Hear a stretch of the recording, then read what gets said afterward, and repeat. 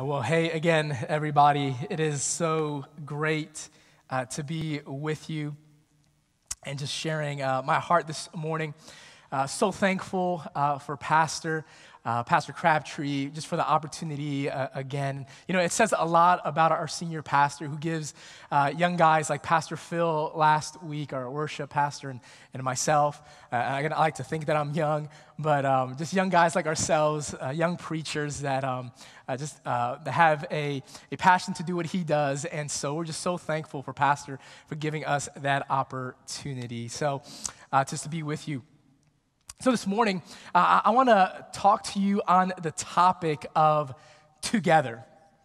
Together. Everybody say that with me. Ready? 1, 2, 3. Together. This past week, I came across a story on the power of together. And it goes like this. At a Midwestern fair, many spectators gathered for an old-fashioned horse pull. An event where various weights are put on a horse-drawn sled and pulled along the ground. Sounds exciting, right? The grand champion horse pulled a sled with 4,500 pounds on it. That was the first place horse. The runner-up, second place, right, was close with 4,400 pounds that horse pulled. So men, being men, wondered what the two horses could pull if hitched together. So think about it. Separately, they totaled nearly 9,000 pounds that they pulled individually, right? So you would think at least they would pull 9,000. But when hitched and working together, the horses as a team, they pulled over 12,000 pounds. The reason I give you that story or the point that I want to get across is this, that together people can accomplish more together than separate. People can accomplish more together than separately. This morning, I want to talk to you on the subject or the power of together. So I want you to look at your neighbor right now, pick a neighbor to your left or to the right and tell them this: we are in this together. Come on. Now go to your second choice, your other neighbor, all right, and tell them the same thing. Tell them we are in this together. We are in this together. The American Sociological Review did a study on friendship here in America, and they discovered that most Americans in that study had two close friends. Okay, that most Americans would say that they have two close friends. But the interesting thing that the study also found out was that 25% of Americans, now think about that number, out of all the people that live in America, right? That 25% of Americans don't even have one close friend. And so that lets me know that we live in a culture, maybe not just in America, but in the world, with a lot of relational poverty. And you may not understand what that means, because maybe you've never heard that term before. Because look, you can understand material poverty, right? We all have seen people who are homeless. We've either been on a missions trip or seen a commercial where people people asking people for money because there's people in this world, kids that don't have clean drinking water or food before they go to bed. And so we can understand material poverty. We can wrap our mind around that. For those of you who are followers of Jesus, you can also wrap your mind around spiritual poverty, right? You can understand that we know that there's a lot of people in this world that just don't, believe in God, don't believe in the Bible, don't believe in Jesus, don't go to church, don't want anything to do with religion. So again, look, we can understand material poverty, and we can also understand spiritual poverty. But then there's this third type of poverty, and that's relational poverty that most of us experience. And you see, God knew that we would struggle relationally from time to time. Now, though many do struggle relationally, if we were honest with ourselves this morning, the truth is that some of us are introverts, some of us are extroverts, and so for some of us it's easier just to kind of do life alone than others. But regardless of where you fall in that spectrum, that if you're really honest with yourself, nobody wants to do life alone. right? Nobody says that nobody would stand up and say, yeah, you know what? I want to have dinner by myself every night. I don't want anybody to check in on me. I don't want nobody to call me on my birthday. I don't want to have a family. I don't want my kids to come back, home after college. Like none of us would want to do life alone, even if we're introverts. If we were really honest at the end, that if we end up at the end of our life one day, none of us want to look back at our lives and just live a life alone with nobody coming to see us. And so there's this relational poverty that a lot of us are experiencing because, look, God created us for relationship. And so again, regardless of who you are, whether if you're a follower of Jesus or not, you know that you were created for relationship. That's why people love getting married, right? That's why you have so many best friends, because we were just created for community. And it was God who established that inside of us, that longing to get married or that longing for friendship. That longing to be part of something, to belong somewhere. That pattern was established by God because God knew that we would struggle relationally. And so this morning, if you are a follower of Jesus, we're going to look at this pattern. And my hope and my prayer for you is that you will understand that you can't do faith alone, that you're not meant to do faith alone. Now, for those of you who are maybe new to church this morning, or maybe you're here this morning and you're not a follower of Jesus. Maybe somebody invited you to church for the very first time. That means they care enough about you to invite you to church, which is what we're talking about today, community. But regardless of where you are, maybe this is your first time in church in a long time. Maybe you're struggling in your faith. My hope and my prayer is that if you decide to come back, or if you decide to take a leap of faith and give your life to Jesus one day, that you would know that you can't do life alone, that your faith will not be sustained alone. And so this morning, I want to start off by seeing this principle in the life of Jesus. And so would you go with me to Luke chapter 7, and that's where we're going to begin. And before we get there, let me set this up. Okay, so you can take a few minutes to find Luke chapter 7 or pull it up on your iPhone or iPad. We'll be there in just about 30 seconds. So let me set this up. So we know why Jesus came, or most of us would know how to answer that question, why Jesus came. And the Bible says, and out of Jesus' own mouth, he said, I came for the sick, not the healthy. That Jesus came to die. That he came to reestablish that relationship that was broken a long time in the Garden of Eden and back in Genesis. That Jesus came to die so that we can have a relationship with God again. And so we can understand that. Right? And why answers the question, for what purpose? For what purpose did Jesus come? And it was to die for us. But have you ever wondered how he came? Now, how answers a different question than why. How answers by what means or in what manner did he come? And Luke tells us that. And Luke chapter 7 tells us how he came. Because many of us would think, okay, well, he came preaching, teaching, and healing. And those answers are right, but we're going to see something in Jesus that maybe we never noticed before.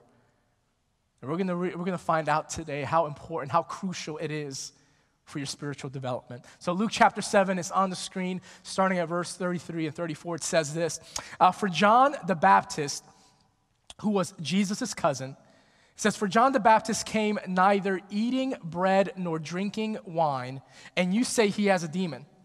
Okay, and let me just take a step back. Jesus is having a conversation here with the religious leaders, okay? He's having an argument. He's saying, for John the Baptist came neither eating bread nor drinking wine, and you say he has a demon, and the Son of Man, talking about himself, came eating and drinking, and you say here is a glutton and a drunkard, a friend of tax collectors and sinners.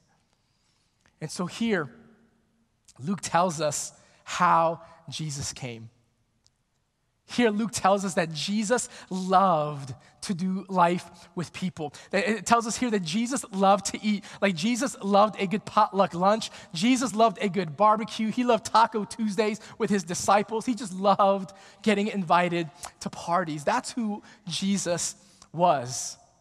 Now here this morning, you may have just realized that maybe you have more in common with Jesus than you realized before you came in. Jesus just loved hanging out with people. And he was accused, he was eating and hanging out and being invited to parties so much and hanging out with shady people so much that he was accused of eating too much and drinking too much. And listen, the reason Jesus loved a good party, the reason why Jesus loved breaking bread with people, it wasn't just because he was hungry, though I'm sure that was part of it. Not just because he liked, hanging out with his disciples, or because he felt bad saying no to an invitation to a wedding. But listen, for Jesus, it was more. It was more than just a meal. It was more than just a party that he was getting invited to. Because you see, back in Bible times, meals and getting together was more than just for survival. It was more than just survival. In his book, Breaking Bread Together, Min-Kyu Lee says this. He says the action of the breaking of bread represented three meanings in a social perspective back in Bible times. It meant these three things. And I want you to remember these three things as we talk, as we continue in our talk. It meant these three things. Number one, the end of hostility. Number two, the making of a covenant. And number three, the formation of community. You see, meals created identity. And he goes on to say that when they broke bread together, they remembered what God did for them and how God took care of them. That the breaking of bread together formed their religious identity. It was like when they would sit down and break bread, Grandpa would speak up and say, let me tell you the time in our ancestors' lives where they were slaves for over 400 years. And Jesus sent Moses, our first prophet, to free us from over 400 years of slavery. Let me tell you about the time where we were leaving Egypt and the Pharaoh and his armies were chasing us. And we went up to the Red Sea and we thought we were as good as dead. And all of a sudden, Moses prays and then the sea splits open and we walk on dry ground. And once we pass it, the water closes up on the Egyptian army.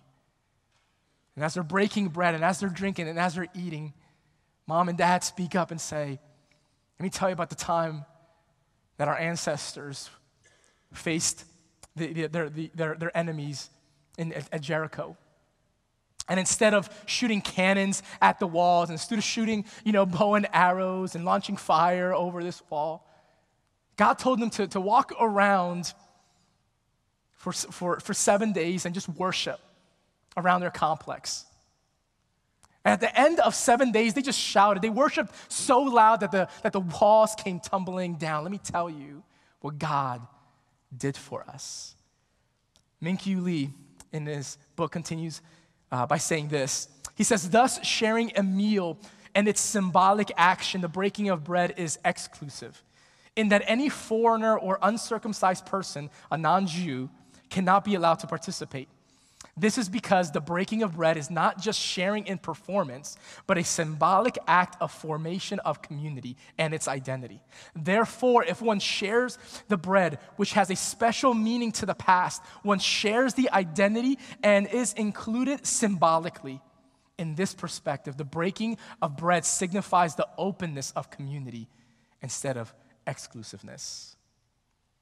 And so no wonder Jesus would hang out with shady people. No wonder he was accused of hanging out with tax collectors and sinners so much, because you see, Jesus was intentional. He did it on purpose. He wasn't just saying yes to a party. It wasn't just because he was hungry. It was because every time he sat down and broke bread and got together with people, it was a foreshadowing of what he was getting ready to do on the cross. And as he broke bread with people, most likely he wasn't saying this, but in his actions, he was saying this, that as we break bread, as we come together, as I hang out with you, I'm letting you know that I'm getting ready to end the hostility between you and God. That I'm getting ready to make a new, what? Covenant. Remember the Last Supper? What did Jesus say? I'm making a new covenant. Jesus, as he hung out with these people, not just the disciples, but these shady people, he was inviting them to form a new community. Now listen, he wasn't condoning what they were doing, the sin that they were a part of. but he was inviting them to this community that was exclusive for so long. And he's saying, now, because I've come now, I'm making it inclusive. And so that's why these religious leaders hated Jesus, because he was inviting them to this intimacy, to this fellowship, for them to experience, listen, the presence of God. In the Bible, Jesus is referred to as the bread of life, and bread in the Bible represented his presence. And so when they were breaking the bread, he was saying, look, I want to show you God's presence.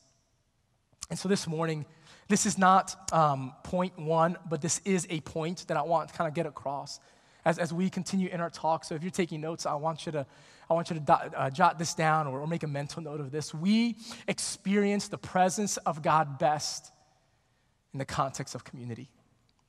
We're going to see that we experience the presence of God best when we're together. So we're going to look at faith through the lens of community, beginning in the book of Acts. So would you turn with me again to the book in your Bible to the book of Acts, chapter 2. And again, it's going to be on the screen behind me if you don't have your Bible. I'll give you a few seconds to turn to Acts chapter 2, starting at verse 41. So as you're turning there, let me set this up for you. So this is post-resurrection. Jesus has died, risen from the dead. He's commissioned the disciples, the early Christians, to go out and spread the love of God, spread the way of Jesus. And then Jesus leaves and goes back to the Father. And so Peter, who denied Jesus, you remember that story? Peter got restored. Pentecost happens. Peter, filled with the Holy Spirit, preaches his first sermon, and 3,000 people get saved or come to follow Jesus. And so that's where we pick up in our story. Acts chapter 2, verse 41 says this: those who accepted his message, talking about Peter, were baptized, and about 3,000 were added to their number that day. Verse 42, and we're going to camp out here for a few moments. It says, they devoted themselves. Everybody say devoted. They devoted themselves to the apostles' teaching and to fellowship, which just means spending time together, and to the breaking of bread, there's that phrase again, and to prayer. So let's park there for a few moments. 3,000 people come to know Jesus. And it says that they devoted themselves, the early disciples, these early Christians, they devoted themselves to the apostles' teaching. And we could wrap our minds around that. We would say, yeah, of course. Look, if the disciples are preaching, teaching, I'm there, right? I would have loved to have heard that message from Peter, that 3,000 people came to know Jesus. So that makes sense, right? They devoted themselves to going to church, to hearing a sermon preached, but didn't stop there. I want you to notice that God could have just put a period there. That it could have just ended there, that they just devoted themselves to hearing the disciples preach week in and week out, day in and day out, but the Bible doesn't say that. It says that they were devoted, yes, to the preaching of God's word over them, but also to this word fellowship. And this word fellowship kind of sounds like a churchy word, but it's really not. It means this. In the original language, it just means this. It means sharing, and it denotes intimacy with each other. Fellowship was a sharing of deep life and a deep connection. Like it wasn't just, I'll see you next week, or I'll see you at Christmas, or I'll see you at Easter, or I'll see you in a couple months at your birthday. It wasn't that type of fellowship. It wasn't just a lunch one day after church. It wasn't a barbecue, one Saturday, once a month. It was this deep connection of sharing life with each other consistently and constantly. And I don't want you to miss that principle, because we often do. Because for many of us, we stop at the first part, don't we? That as long as we listen to the sermon maybe online, or as long as I'm just hearing my favorite, speaker's podcast, as long as I'm, worshiping in my quiet, secret place at home to the latest Elevation CD, or as long as I'm reading my favorite, preacher's, latest book, then look, I'm good to go. Right? And look, there's nothing wrong with reading your favorite, author. Nothing wrong with listening to your favorite preacher online. Nothing wrong with even listening to Pastor Crabtree online if you're sick, or maybe you had a surgery, or you're away on vacation, or you're just sick that day. Again, nothing wrong with that. But listen, for a lot of us, that's where we stay. For us, our Christianity is just wrapped around that preacher or that book or that worship, CD. That as long as I'm spending my quiet time, then look, I'm good to go, and I may see you in a month or two. But I want you to understand that, look, they devoted themselves not only to hearing a sermon, but they devoted themselves to each other. And then it says not only that, not just spending time in deep life and deep connection, but also they devoted themselves to the breaking of bread, which meant what? Remember what Min-Kyu Lee said in his book? Remember what Jesus was trying to do? And it says they committed themselves to the breaking of bread, to what? To the ending of hostility, to the making of a covenant, and to the forming of a community. For them, that was communion for them. And they devoted themselves, that if they had issues with each other, look, we're going to come around the Lord's table and we're going to end this hostility. Look, we're going to make a covenant because you know what? Because we're family. And they devoted themselves to that. And then lastly, it says they devoted themselves to prayer. And that makes sense, right? Of course, these early Christians would be devoted to prayer. But did you notice the pattern of verse 42? You notice that none of this happened individually? That it all happened in the context of community. That God was calling them to live this out in the context of community. And listen, because of what they did in verse 42, verse 43 happened. All right, so check out verse 43. It says, because of what was going on in verse 42, because of the community that was going on, everyone was filled with awe at the many wonders and signs performed by the apostles. All the believers were together. And this word together, when it's translated, it means for the same. They were for the same purpose and had everything in common. They sold property and possessions to give to anyone who had a need. Look, that's cray-cray. That I would sell my car to help you out. That I will sell of my possessions, that I will sell a house. People were selling houses, that the book of Acts tells us, in order to help people that were in need. That was the type of community they were having. Every day they continued to meet together in the temple courts. They broke bread, there's that phrase again, in their homes, and they ate together with glad and sincere hearts, praising God and enjoying the favor of all the people. And the Lord added to their number daily those who were being saved. So I want you to notice that what took place in the remaining verses 43 to 47 happened because of what was going on in verse 42. Now I want you to notice also something very important. Who's the they that the writer of Acts keeps referring to? Look, it wasn't just the 11 disciples that were left. It wasn't just the 100 plus that were at the upper room that were these early Christians. It was these 3,000 people that just recently became followers of Jesus. And what's the very first thing that God sends them into? What's the very first thing that Jesus, that the leading of the Holy Spirit leads these early believers to? Notice that God didn't write, notice that the writer of Acts didn't say, okay, now that you're a follower of Jesus, now that you're a brand new believer, okay, we'll see you next week at Sunday school. Notice that God didn't say, look, I want you to go home and I want you to go to your local Christian bookstore and buy the latest Andy Stanley book, the latest Charles Stanley book. Don't forget to pick up the new Elevation CD, and we'll see you at Christmas. And we'll see you at Easter. Notice that God didn't say, look, don't forget to have quiet time every day.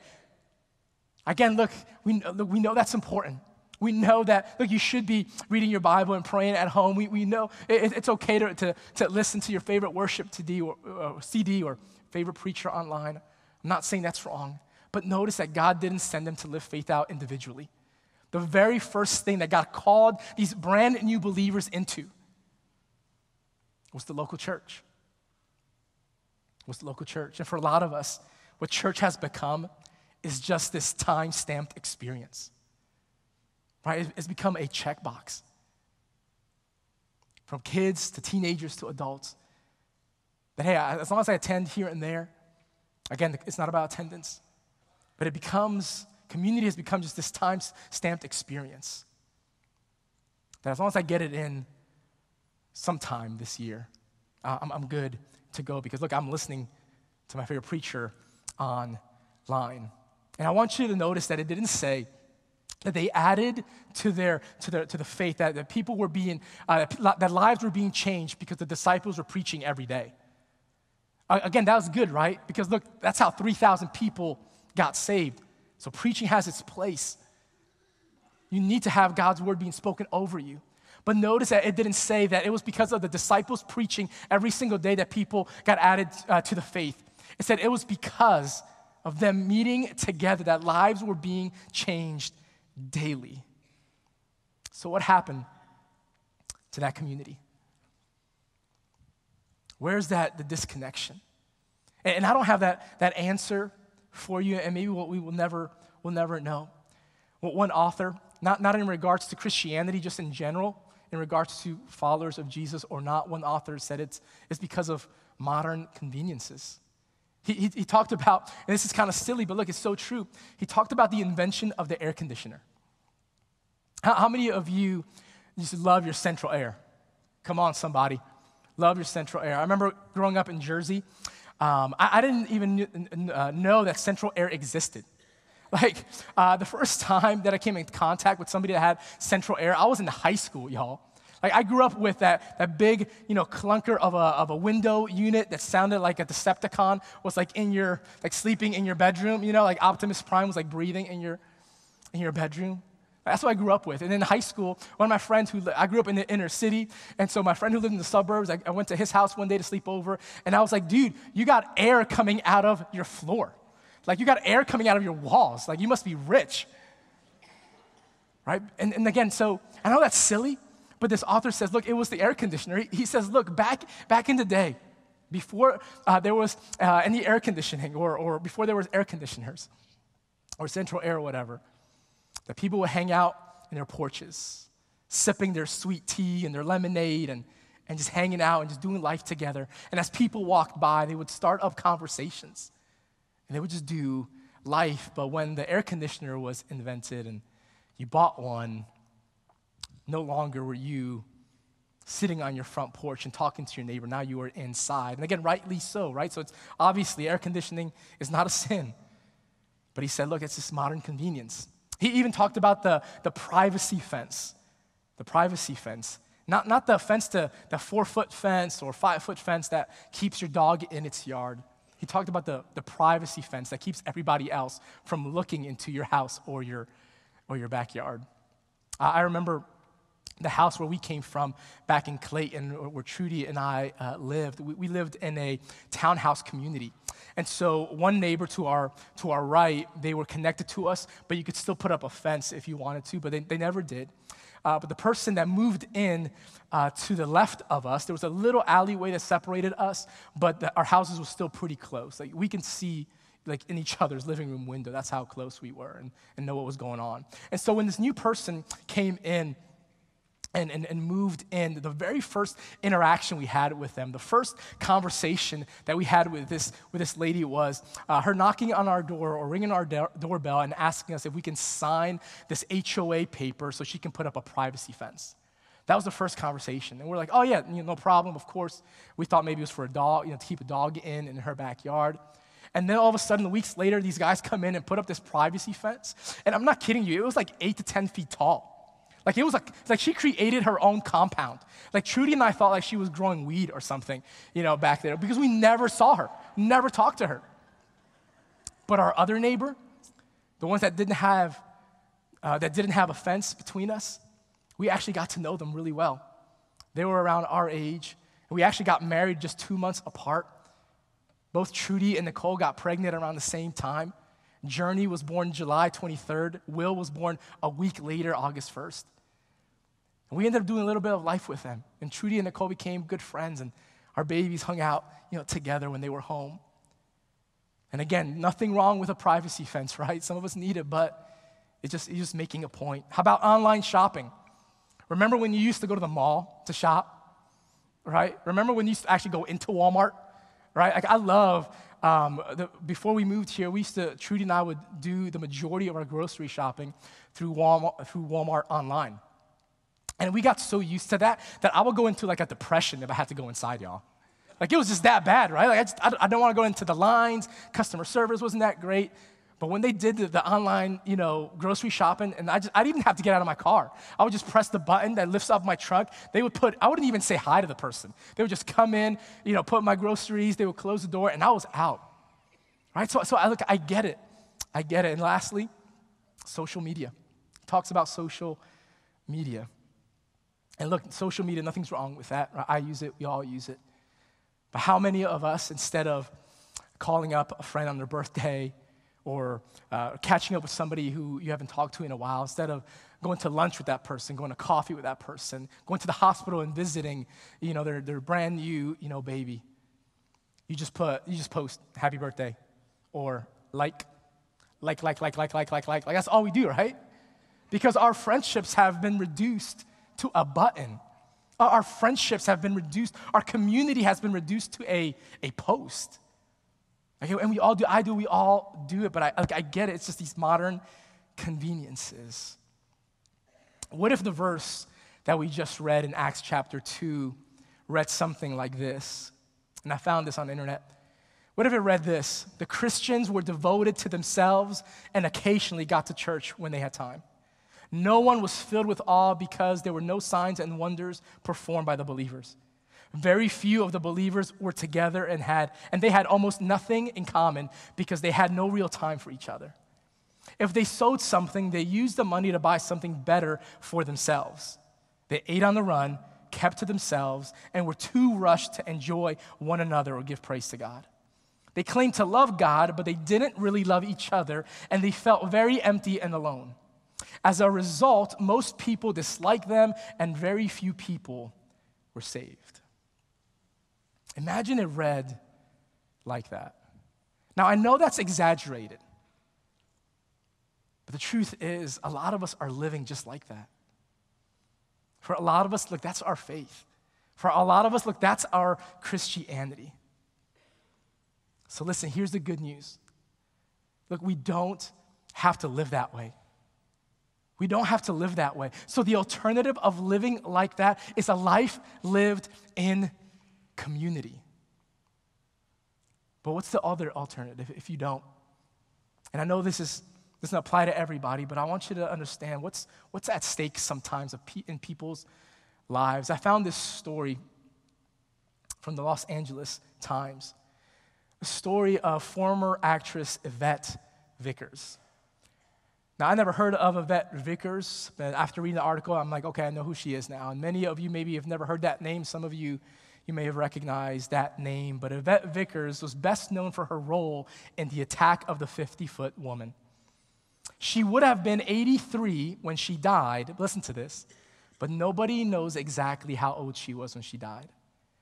Because according to the Los Angeles coroner's report, she lay dead for a better part of a year before a neighbor and fellow actress, a woman named Susan Savage, noticed cobwebs and yellow letters in her mailbox. Savage reached through a broken window to unlock the door and pushed her way through the piles of junk mail and mounds of clothing that barricaded the house.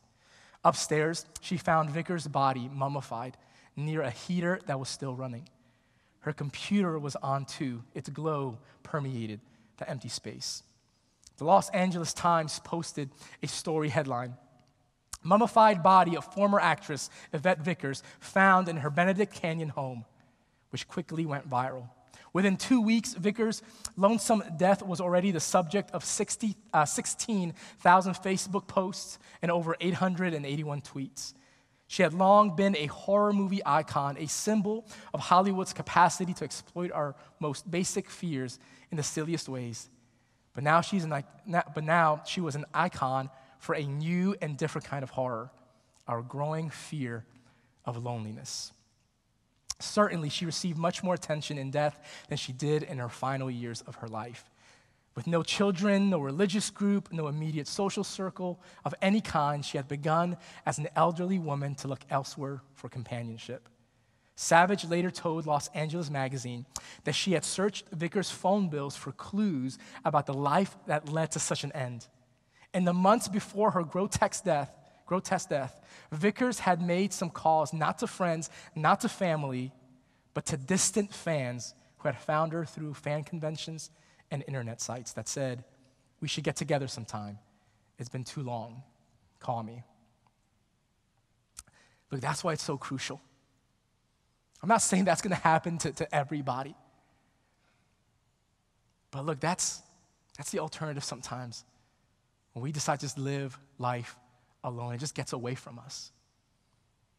In the book of Matthew, it's going to be on the screen behind me, Matthew chapter 18, again, Jesus talks about the importance of community. He says this, "Again, I say to you that if two of you agree on earth about anything that they may ask, it shall be done for them by my Father who is in heaven. For where two or three have gathered together," everybody say together, "in my name, I am there in their midst." That phrase, "I am," when it's translated in the original language, means to exist.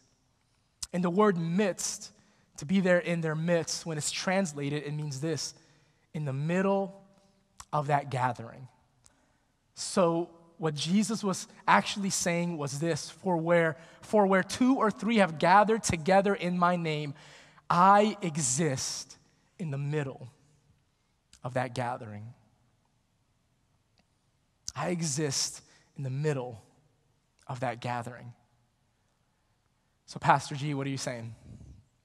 That if I start attending church more, if my kid starts attending youth group more, if my younger child starts attending kids church more, if I start attending Sunday school, more, if I go to the marriage class, then my life's gonna change. Is that what you're saying? Potentially, yes. Yes. And several years ago, I wouldn't agree to that. But I've come to find out that statement is so true. You see, in the book of James, and it's not on the screen, but James tells us to confess our sins one to another so we can find healing. And so as we come together, as we gather together in these programs, in these events, that your marriage, that your teenager, that your kid, that your young adult has a better chance. That their faith has a better chance of surviving. That your marriage has a better chance of surviving. That your teenager, that your kid their faith has a better chance of surviving. Your young adult their faith has a better chance of surviving in that community than alone. Now, I'm not saying that a program is going to fix your child. But listen, they got a better chance. Why? Because it's not about the program, and it's not even about the speaker or the youth pastor, or the kids pastor, or the Sunday school teacher, but it's what? It's the presence of God that exists in the middle of that gathering. I remember for me, it was when I was 13 at a district youth camp that God just changed my life. The summer before I went into high school. Never been to an altar before, and I don't even remember what that preacher preached. But I remember running to that altar and just sobbing before God. And I never cried before in church or really like that. I'm like, I don't even know what's going on. But God, I just give you my life. I just surrender. Like if that's Christianity, I want that. And it was in that moment, among other people, listening to a message in that gathering. And look, I grew up in church. But it was in that moment that I experienced something different. It was in that moment when the Lord just changed my life, and I believe that's when it began for me, even the call to ministry. And I remember for my best friend growing up, same thing. Who was the pastor's son, my best friend growing up. I didn't realize he was on the other side of that altar in the same youth camp, and God called him to be a worship leader. And at the last church where I was at, we were actually associate pastors together. And again, it wasn't because of a district camp. It wasn't because of the speaker. But it was because of the presence of God that I got to experience there in community. Now listen, now I know that God can meet you individually. So look, I'm not saying that he can't. I remember another college friend, his name was Nali. And I remember him telling me about his story, how he came to faith, that he was driving down this highway and he was listening to his favorite preacher on the radio, and God just spoke to his heart and just began to cry and sob, and he pulled over on the side of the road, and in the ditch, he said he kneeled down, and that's when his life just changed. And then God called him to Bible college, and that's where I met him. And so yes, look, God will meet you individually. Yes, God will do things in your life individually. I'm not saying that, but God does something different when we come together. Greg Olden, who wrote the book Transforming Discipleship, he said this: to be a follower of Christ is to understand that there is no such thing as solo discipleship. That there's no such thing as solo discipleship. That if you read the Bible, even just the New Testament,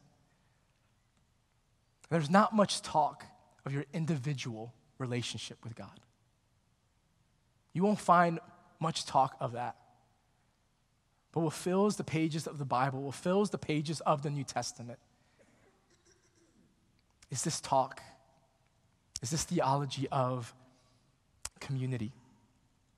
You see, Jesus actually came and flipped this upside down. Jesus came and flipped the religious system when he broke into human history. Because up to that point, there was this chant, there was this saying that if you were a good Jew, you would constantly say almost every day, and it was called the Shema. And the Shema was basically found, it was a verse from Deuteronomy that said, love the Lord your God with all your heart, with all your soul, with all your mind. And it actually began with saying, hear, O Israel, the Lord is one. The Lord is God. Love the Lord your God with all your heart, soul, and mind. And what did Jesus say when he was asked what's the greatest commandment? Right? He was repeating the Shema from Deuteronomy, and he said, yeah, look, the greatest commandment is to love the Lord your God with all your heart, soul, and mind. Yeah, it's the greatest commandment, but the next one is just like it. Love your neighbor as yourself. And what Jesus was saying essentially is that you can't love God and be in relationship with God without being in a relationship with others. And when he said that it was flipping the religious system around, that it was no longer just you and your relationship with God, now it was you, your relationship with God, and your relationship to others, and they were connected. And Jesus was the one who established that. So as we get ready to close, if I can get somebody at the piano, our last verse that I want us to look at, let me just land this plane and drive this home in Hebrews chapter 10. And again, it's going to be on the screen right behind me. Hebrews chapter 10 says this, verse 19. I want you to notice the writer of Hebrew, the language that he uses. It's like it's intentional, what he says. Hebrews chapter 10, verse 19 says this. It says, therefore, brothers, so you can put sisters in there. Therefore, brothers and sisters, since we have confidence to enter the most holy place by the blood of Jesus, by a new and living way open for us through the curtain that is his body. And since it doesn't say that, right? It says, since we have a great priest over the house of God, let us draw near to God with a sincere heart and full assurance of faith, and having our hearts sprinkled to cleanse us from a guilty conscience, and having our bodies washed with pure water. Verse 23, let us hold unswervingly to the hope we profess, for he who promised is faithful. And let us consider how we may spur on one another towards love and good deeds. Let us not give up meeting together, as some are in the habit of doing. Let us not give up meeting together, as some are in the habit of doing, but let us encourage one another, and all the more as you see the day approaching. So here Paul was saying, look, that your faith journey was never meant to be alone. Not only is your faith journey not meant to be alone, he said, I want you to remember that you've been forgiven together. He goes on to remind them of what Jesus did in their lives. Look, you're not forgiven just individually. It's not just it's just not you and God thing. But remember, you've been forgiven together. And he says, look, don't give up meeting together. Some are in the habit of doing, right? Things that haven't changed. It's still a habit today. He said, don't give up on meeting together. He said, look, take notice. Spur one another into good works, to good deeds. Look out for one another as the day is approaching. In other words, he say, look, take notice. Take notice of that single mom or that single dad that comes in and their kids are just wide open every week and they're just barely making it. Here the writer of Hebrews is saying, look, just take notice of the person that just sits by themselves week in and week out and just sits, comes, and then leaves. Nobody talks to them. To take notice of that teenager who takes 22 cookies from the cafe. That you may think is obnoxious, but that may be the only meal that he gets that day. He says, look, take notice. Take notice of that marriage that's struggling. Take notice of that family that's struggling financially. Take notice of that teenager. Take notice of that kid. And don't give up meeting together, as some are in the habit of doing. So here's the bottom line. Here's the one thing I want you to remember as you go home today, and it's going to be on the screen. You are a community away from changing the course of your destiny. You are a community away from changing the course of your destiny. Listen, your marriage is a community away from surviving. Your finances are a community away from getting out of debt. Your teenager, is a community away from finding Jesus. Your little kid is a community away from finding Jesus. Some of you, you're a community away from breaking that addiction. Some of you are a community away from breaking depression. Some of you here as adults are a community away today from coming to know Jesus and his friendship. George Guthrie, who wrote a commentary on Hebrews, he said this. He says, as different parts of the human body need the resources and abilities supplied by the other parts, so those in the body of Christ cannot exist apart from the rest of the body. Our identity in Christ is a corporate identity in which we are individuals meaningfully related to the whole. Neither are we self-made nor self-maintained. We need each other. So I have one action step for you as we get ready to close. Just one thing I want you to start doing, and it's this. It's find people who you can experience life and faith with. What's the action step? What do I do? What's my next step from here? That's it. Find a Sunday school class. Find a small group. Find our youth group. Find our kids' church. Find that finance class. Sign up for a Berean. Just get plugged in. Get involved. It may not change in a day. It may not change in a week. But God said, like, I'll be there in my presence. You're going to experience my presence, and you're going to have a better chance in those moments than you would alone. Let's pray.